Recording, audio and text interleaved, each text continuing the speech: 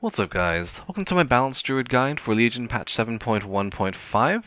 Now in this guide I'm going to go over your spells and abilities, your talents, your artifact traits and paladin choices, and your stat priority, and then your single target and AoE rotation, as well as demonstrations of each, and then just some macros and add-ons that you can use to help yourself out.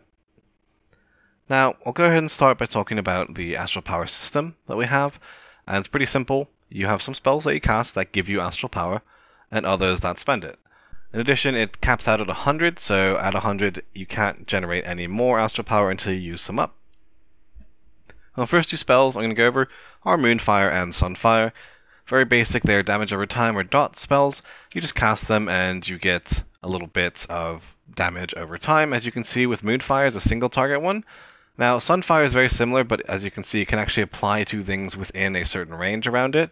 So it's the same kind of dot, a bit shorter as well, but it does apply in an AoE area around, so you can hit multiple things with Sunfire. Next up, we have Solar Wrath. It's a short cast time single target spell, generates 8 astral power, a little bit more depending on your talents, but baseline 8, and it just casts and it generates some astral power for you, as you can see there. And then we've got Lunar Strike. It's a bit of a longer cast, it's a bit more damage, but it also cleaves enemies in the immediate area, and it generates 12 astral power baseline. Again, I have a talent that makes it do more, so as you can see, it does hit multiple targets if they're close enough. Finally, for astral power generation, we have our artifact ability, our moon spells, and this is on a 3 charge system with a 15-second recharge, but every time you cast it, it changes. So it starts at new moon, which you can see is a very, very fast cast, generates 10 astral power. Then it upgrades to half moon, which is a bit longer, it generates 20 astral power and does a bit more damage. And then finally it goes to full moon, which is a much longer cast, and it generates 40 astral power, and then it hits everything in an area. So this is actually an AoE one, but it doesn't do more damage to more targets, it just splits the damage over all the targets it hits. And then as you can see, it goes back to new moon. So it kind of cycles like that. Now as far as spending astral power goes, you have a couple options. The first is Star Surge, which as you can see costs 40 astral power.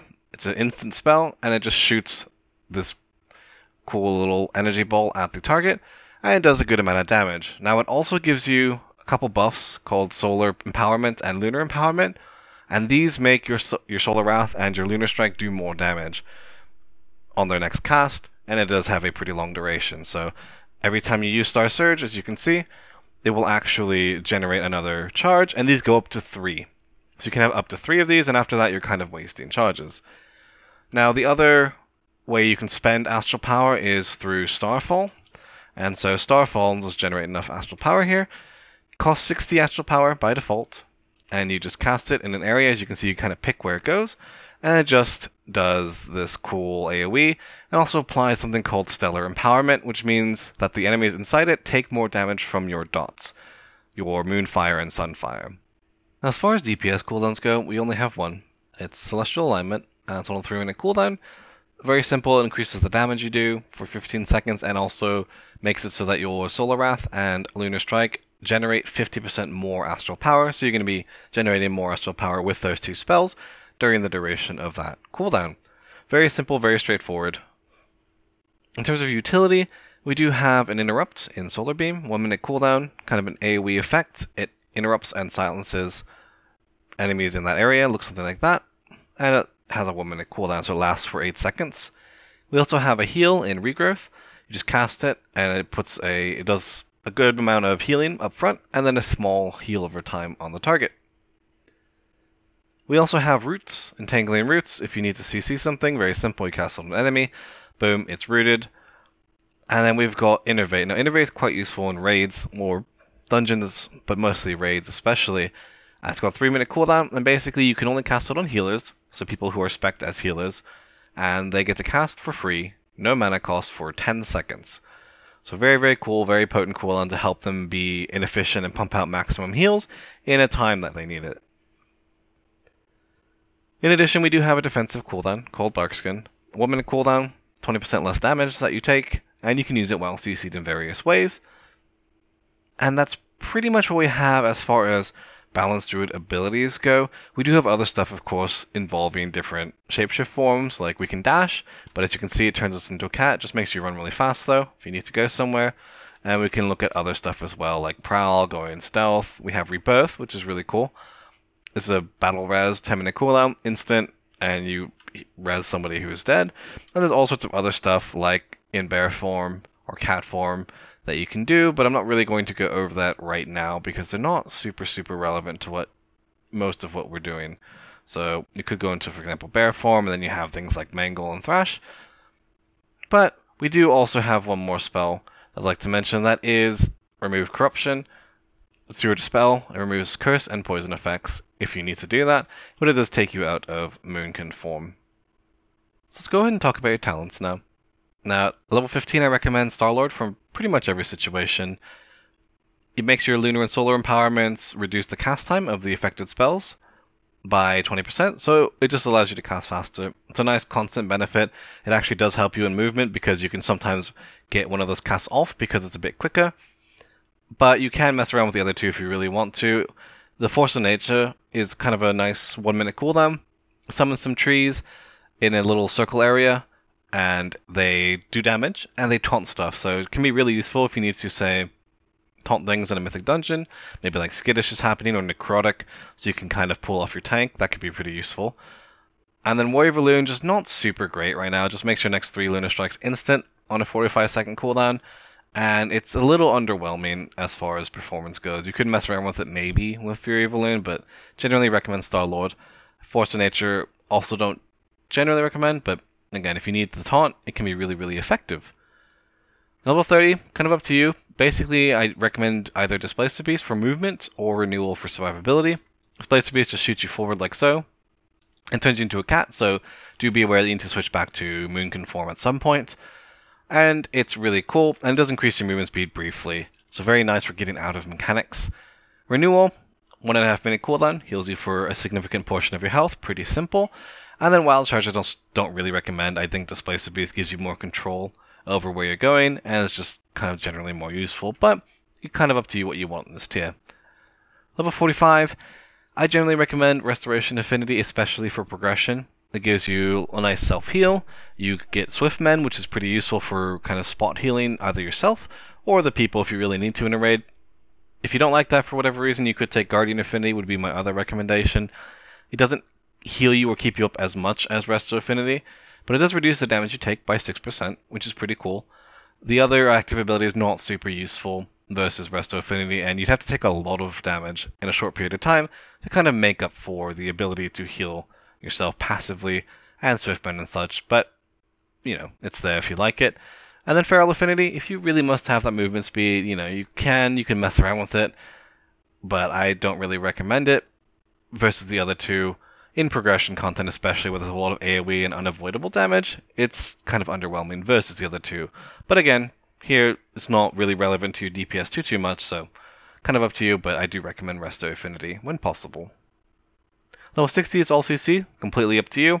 Mighty Bash is a single target stun. Mass Entanglement, AoE Root, 30-second cooldown. And then Typhoon is a knockback. So kind of what you need and what you're interested in and what your raid leader calls for a party leader. And then at 75, generally recommend Incarnation, Chosen of Elune for most situations. It buffs your celestial alignment and it makes it do a little bit more, so you get 35% extra damage instead of 30%.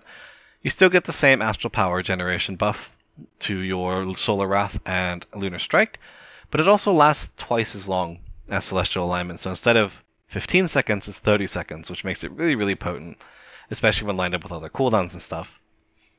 If you need huge AoE, like really big, heavy AoE, Soul of the Forest is really good for that.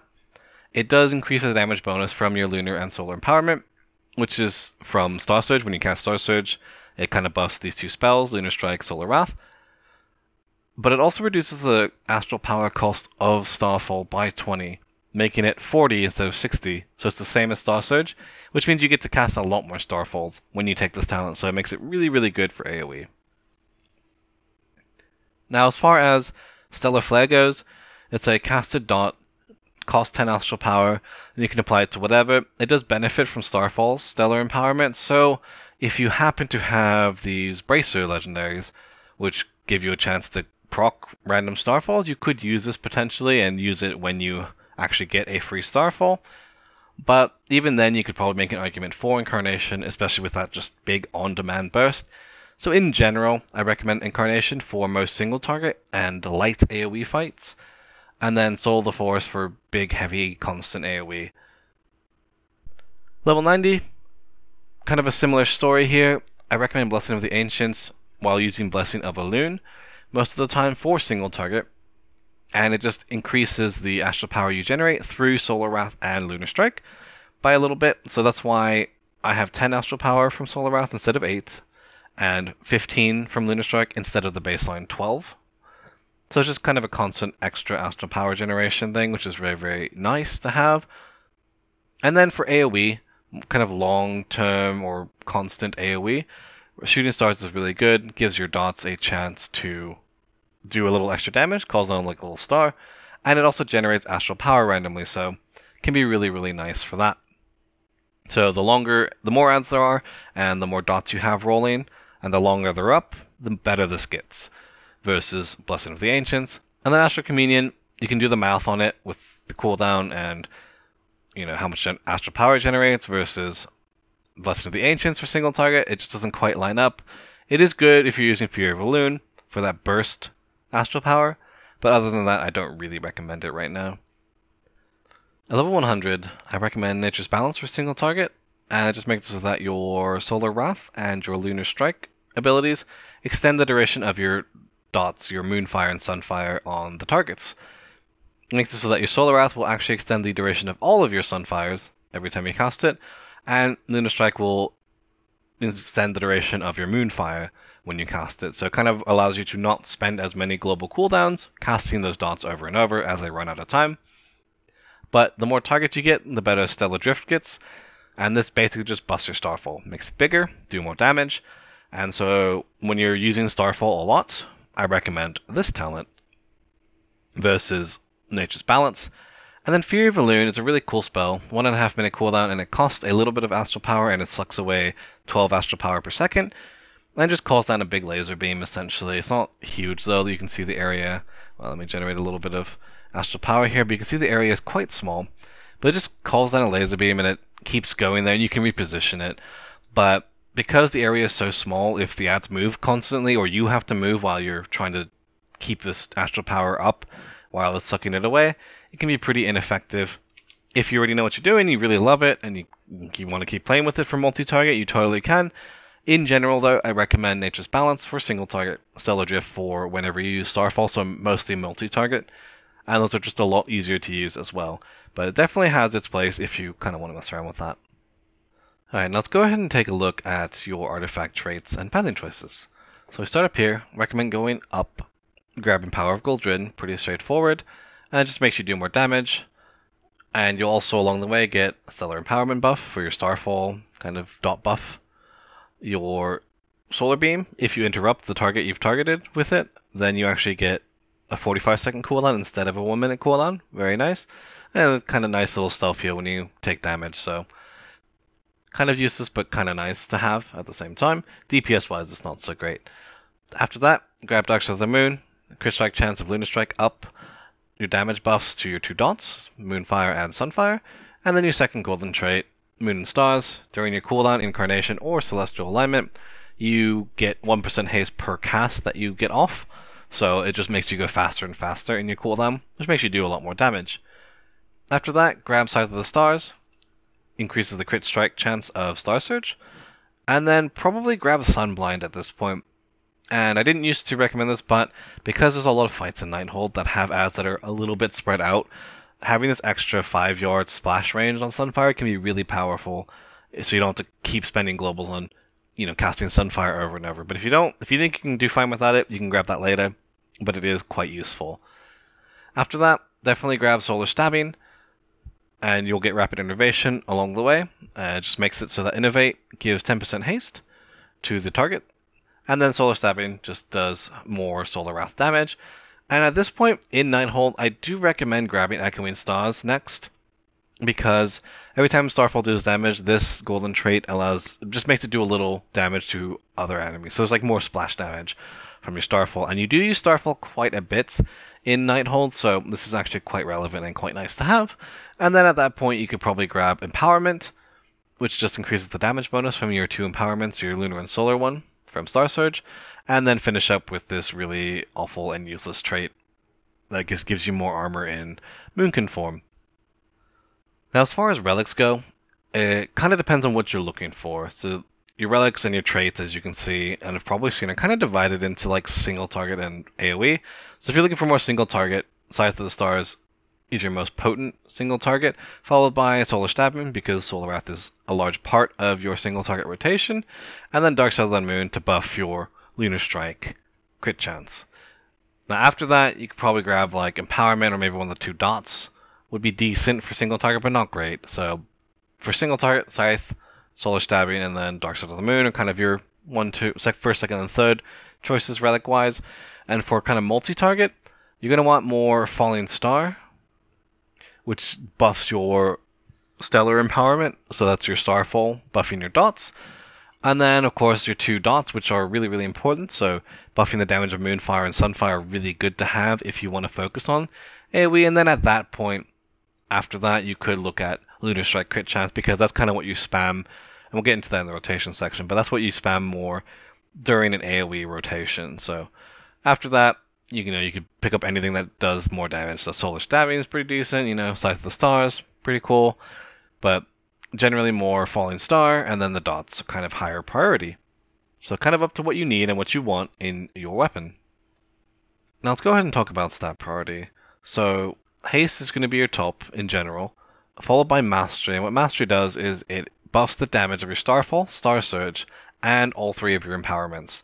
So your Lunar, Solar, and Stellar empowerments by a good amount. So this is a really good stat, along with Haste. And then after that, the other 2 are just kind of together at the bottom. Now, as with most classes, I imagine that you don't want to actually just go all in on one stat. You actually do want to have them all kind of come up together. Not necessarily equally, but just don't go all in on Haste, for example, and get like, well, I don't know if you can, but if you've got like 50% Haste or something ridiculous, that probably start losing out in value to other stats.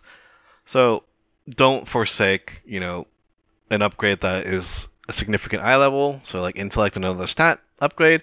Even if you lose some Haste, it's probably still good.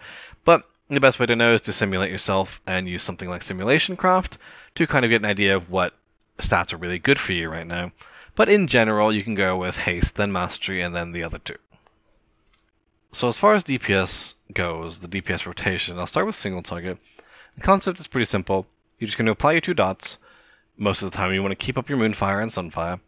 You want to use your Moon spells to generate Astral Power. And then after that, if they're on cooldown, then you can use Solar Wrath and Lunar Strike to generate Astral Power. Now, in general, you're going to be using Solar Wrath if you've got no empowerments up. But once you've dumped some of your Astral Power through Star Surge, which is the only thing you'll be using on single target to use Astral Power, then you will have the empowered Solar Wrath and empowered Lunar Strike, and you do want to use those empowered spells when possible. You just never want to cap on them, you never want to waste charges. So just make sure you are using those before they get to 3, or if they're at 3, do not Star Surge until you've used them, because your Mastery does buff that and makes them really, really potent. Now, as far as if everything's on cooldown, so you've got no moon spells, right? You can't cast Star Surge yet because you don't have enough Astral Power, and neither of these are empowered. Go ahead and just spam Solar Wrath until you can cast Star Surge again. But generally, use empowerments when you have them. And that's pretty much the whole concept behind it. The cooldown is pretty simple. You just got to keep an eye on your Astral Power so you don't overcap. Never go over 100. Never waste Astral Power like that. And then use this as much as possible, or line it up during, important phases, of course, in a fight. Now, as far as the opener goes, you'll be pre-potting and then pre-casting Solar Wrath, and then if you happen to be on New Moon, you cast New Moon as well before you put your dots on. It's just another global that's really quick, and it's actually faster than the global, but you want to get that out of the way before you apply your dots so you don't have to worry about your dot duration during your cooldown. And then pop Incarnation or Celestial Alignment, depending on what you're using, but generally you should be using this for single target. And then use your 2 new moon spells, half moon, full moon, and then Star Surge, and then kind of use your empowerments up and kind of do the rotation from there. So it'll look something like this, and I'll go ahead and show you guys for a little bit. So precast, I won't use a pot, but precast Solar Wrath, and I'm not on new moon, so I'll go ahead and apply my dots instead. Pop this cooldown, full moon, new moon, half moon, even though it says new moon, 2 Star Surges, and just start using these empowerments. Now, I like to rotate them, that's just me, kind of weird. It doesn't really matter as long as you use them before they reach the cap, so you have some freedom in how you cast these. It's just the way I've kind of gotten used to it. Again, you could just do like Solar Wrath, Lunar Strike. I like it because it keeps the dots active a little more often, or a little better, a little more rotationally, if you will. Because, then you're buffing the duration of your Moonfire, and then Sunfire, and then Moonfire and Sunfire. But it kind of up to you, so I just kind of rotate these. Use my new Moon spell when it's up. Now here I have to reapply Solar Wrath, or Sunfire, excuse me, because it did fall off, and it will eventually. So you will, even with the Nature's Balance talent, kind of have to refresh your dots every so often. But you can see, just use the Moon spell when it's there, use the empowerments, and then Star Surge when you have over 40. Now here I don't have enough, and I have nothing, so I'll just use an unempowered Solar Wrath to get me to 40. Cast this empowered Lunar Strike, and then Full Moon. And so you do have some freedom in the rotation again. It just make sure you don't cap your empowered spells at 3, or try to use it when you have 3 already. And then just use your new moon spell, so don't let those sit too long. Of course, if you need to save it for something, you can a little bit, but again, do not let your moon charges sit there at 3. This is kind of the basic rotation. You just keep doing this over and over. So use the empowered spells. Oh, I don't have enough, so I'll cast a couple Solar Wraths. Get the Star Surge off. Now I have a moon spell, Solar Wrath, Lunar Strike, because they're empowered, and then I've got Star Surge, so I'll use that. And it helps to be able to do a little bit of mental math as you look at your astral power, knowing how much you're going to generate, how much astral power you generate, and how much you need to cast Star Surge. So being able to do that can help you not waste like half a global as you cancel a spell, as you realize, oh wait, I do have enough to cast Star Surge and stuff like that. So that's kind of the basic idea there. You just want to keep your dots rolling, whether it's through Nature's Balance or just reapplying them when they fall off. Use your moon spells as much as possible to generate astral power. Use Star Surge when you're ready to go. And you don't have to do it right away, because you've got time depending on using your like empowered spells or using Star Surge, as long as you don't overcap. So you do have some freedom in how you do it. I just got used to doing it, kind of flipping them back and forth like Solar Wrath and the Lunar Strike kind of thing. But that's totally up to you. You can definitely get away with doing 2 Solar Wraths in a row, 2 Lunar Strikes in a row if you happen to have 2 empowerments, things like that. Now the AoE rotation is pretty similar. So you just keep your dots up, Moonfire and Sunfire on as many targets as possible, and I will recommend up to 3 targets, maybe 4. You can do Moonfire as well. The Sunfire is very simple, right? If they're in range, you press it once, hits everyone, boom, easy. Moonfire, you have to single target and actually apply it to everyone, so it can take several globals for that. 3, maybe 4 at the most. After that, just do Sunfire and don't worry about Moonfire. But basically, apply those dots, use your moon spells to generate astral power, because they still have really good astral power generation per cast time. And then to fill, use generally Lunar Strike. If you're doing 3 or more targets, you're probably not going to be Star Surging very often, and instead you're going to be using Starfall. So you're not going to get that empowerment, those Solar Wrath and Lunar Strike empowerments. So you don't have to worry about that too much. Just Lunar Strike, 3 or more targets is pretty solid to do. And then just Starfall to spend your astral power. If you're doing 2 targets, just a quick mention, Solar Wrath is still kind of your go-to to generate astral power. So if you're doing just 2 targets, keep your dots up, use the same rotation, just do use your empowerments if you use the Star Surge, etc. But in general, for AoE, Lunar Strike, especially at 3 or more targets, is probably just stronger overall. So I'm going to be using these talents, and you can mix and match sometimes depending on what you feel like is good for the fight, but this is kind of your basic AoE setup. So you apply dots to everything as much as you can. So Sunfire probably first, so you can get those dots ticking, and then apply Moonfire. 2 different things, and of course, depending on the opening rotation, you could change how that goes, right? Depending on like popping cooldowns, same way. But then you just do Starfall, and then Lunar Strike, and we got Full Moon, so you go ahead and use that, and then we can put multiple Star Falls down, And then, you know, keep your dots rolling. So you want to reapply the dots, Starfall, use Moonspell, got Lunar Strike to just fill and kind of generate some astral power so we can Starfall again. And that's pretty much what you do. You just keep doing that, keep your dots up in as much as possible, use Starfall when you can. And it's very, very simple, especially with these talents. It makes it easy to use Starfall over and over, reapply your Moonfires. Again, if there are few enough targets that you're not going to be spending all your time. And as you can see, if you're in this thing, you can actually cast, which is pretty cool, and move around. But that's pretty much it for AoE. Very simple. You could, of course, prioritize your Lunar Strike and your Moon spells on a priority target. If there's like a boss or a mini boss and several adds together, it can be very cool. Make sure you're targeting something that can hit other targets with your Lunar Strike, because it does have a pretty short range, 5-yard range around it. So just make sure you're taking advantage of that. And that's pretty much it for AoE. So pretty simple. Just keep that Starfall going, keep your dots rolling, do the same kind of astral power generation priority, moon spells into generally Lunar Strike, and that's just about it. Now, of course, during your Celestial Alignment, once again, just make sure you're not spending or overcapping your astral power. Use it as much as possible.